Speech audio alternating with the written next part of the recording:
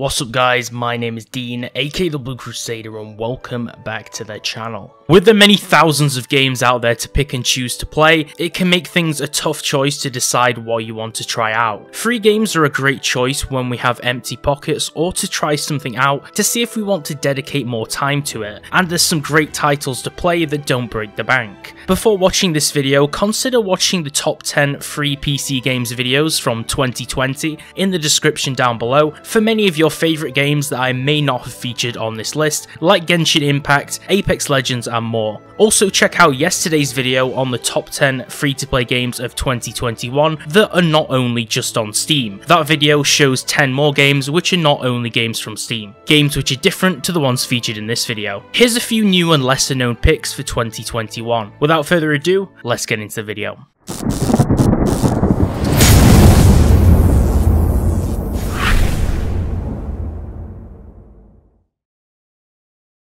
Number 10, Brawlhalla. Brawlhalla is a 2D based fighting game for many platforms, and it has a fun cartoon style, supporting up to 8 local or online players with full-on crossplay support. The game offers casual based free-for-all games, ranked matches or private rooms to play with friends, with a choice between 50 or more different legends to play. This game is fun to climb the ranked ladder in or play with friends. Each legend in game has unique abilities, movement and weapon combos to suit your personal style and mastery. Number 9, The Awesome Adventures of Captain Spirit. I'm a huge fan of Square Enix's Life is Strange series, so I had to feature this title on the list. Captain Spirit is a story-based game centered on a 9-year-old kid called Chris who has a wild creative imagination, which he then uses to escape reality and go on fantastic adventures using his alter ego Captain Spirit. This game is basically a free demo-length story game which is based on the Life is Strange game universe, and it gives you a sneak peek of what to expect in the other games too. Number 8, Cuisine Royale.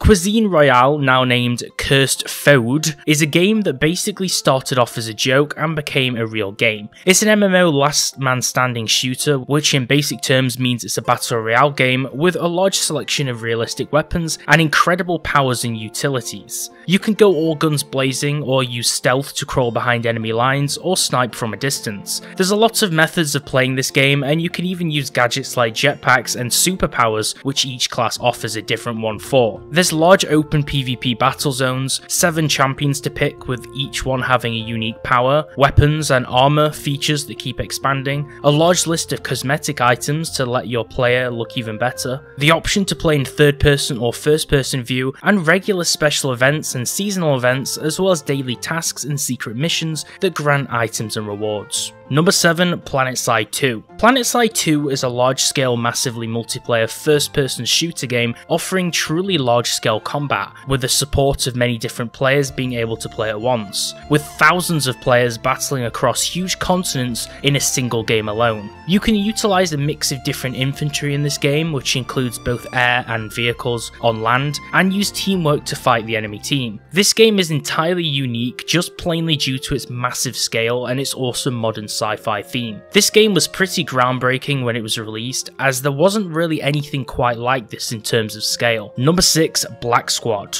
Black Squad is a military FPS game that's focused on strategy, and it offers a lot of weaponry to choose in your loadout with a wide assortment of different game modes and maps to play on. The game contains 10 different modes, including competitive, demolition and team deathmatch, just to name a few. Over 85 new weapons with SMGs, shotguns, snipers, rifles, pistols, LMGs and more. Over 48 maps to master and play on, 10 custom characters to collect, and north of over 460 plus different skins for customization options. The reason why Black Squad is a good game is that every item in the game can actually be earned just by playing it, so it's not pay to win or pay to skin, as I like to call some titles. Casual and competitive game types offer something different for everyone, and there's a lot of challenge in this game, with missions offering rewards being available to play too. Number 5, Conqueror's Blade.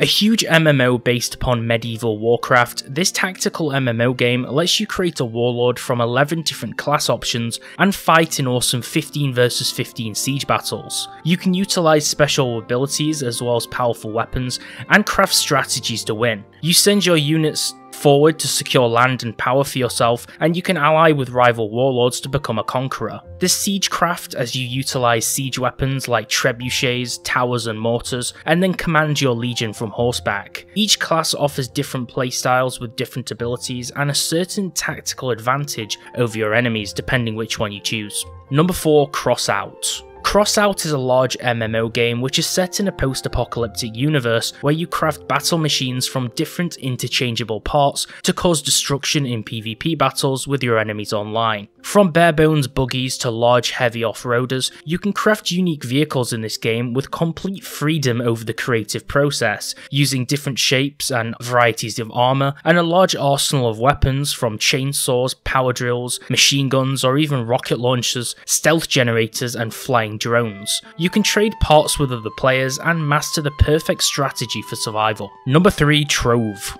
With this channel mainly being a Minecraft channel and one that covers a lot of survival and block-based games, Trove had to see a feature on this list too. This game is perfect to play with friends and it's an MMO with a big adventure. You battle the Shadow Forces and traverse through incredible dungeons and hunt for treasure in this game. You can pick from the following classes: Knight, Gunslinger, Ice Sage, Dracolite, Pirate with the Parrot, as well as many other more classes, each having a fresh look and set of abilities. The endless realms in this game are entirely destructible and voxel based, and they have creatures from cats to fire-breathing dragons, and exploration is big in this game. You can collect loot and get rich from your treasure finding, and even build your own personal home block by block, which can be placed in specially marked plots across the world that you're visiting. You can also collaborate with friends to build club worlds to play on, or use your imagination just to build things. Number 2, Path of Exile. As an exile, you must struggle to survive in Rayclast, the continent in the game this is set in, as you earn power and fight to get revenge against your betrayers. This game is an action RPG game set in a dark fantasy world with heavy inspiration from Blizzard's Diablo series and similar games of that genre, so you should feel at home if you've played any of those types before. There's great character customization in this game, with hundreds of skill combinations and a large skill tree to assign points to. Each character has unique missions with variations to them that lets you be challenged and then explore deeper into the world. This game has a heavy focus upon seeking and collecting items, with many having magical arcane properties to them which go towards enhancing the best combos. There's a highly competitive nature to this game, especially in the PvP tournaments and world events like Capture the Flag, and it has a strict no pay to win model. Number 1, Cry of Fear.